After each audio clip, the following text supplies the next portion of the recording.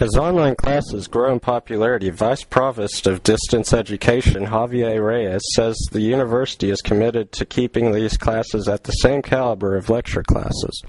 The number of students, we went from having students taking online courses around 2,500 in 2008 to almost a little bit closer to 6,500 by 2012. So there is a tremendous increase in enrollments, but I think from our perspective, looking at the enrollment increases is not necessarily the best perspective or the best dimension to keep looking at, because at the end of the day, what we have or what we're interested in is more than likely in the quality of education we're offering. Kim Stous and Michael Kelly, researchers in the U of A's Social Work Department, are studying the differences in knowledge and attitudes of students taking an online class versus students taking a lecture class.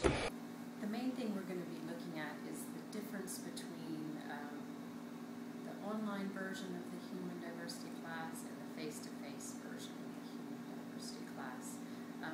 Basically looking at the knowledge gained or the attitude change with the students, both using a pre-test and a post-test. And then at the end of the semester, we're going to do focus groups with both sets of students.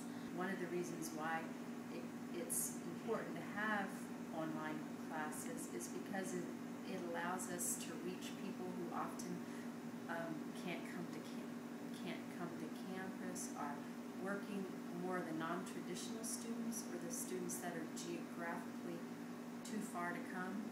And so I think an online version allows us to have access to those students who otherwise we wouldn't be able to reach.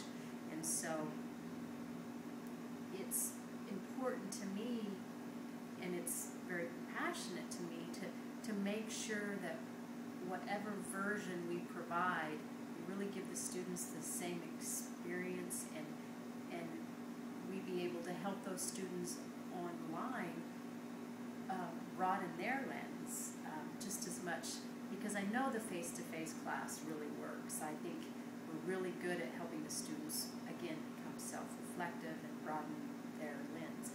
So the question is, can we have that same impact